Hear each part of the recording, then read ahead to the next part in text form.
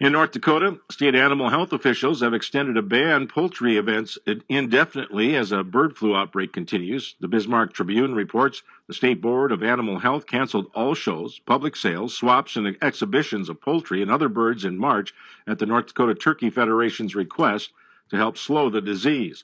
The board on Thursday decided to continue the ban until further notice. Private sales, catalog sales, and retail sales are still permitted. The board will review risk factors at its September 7th meeting.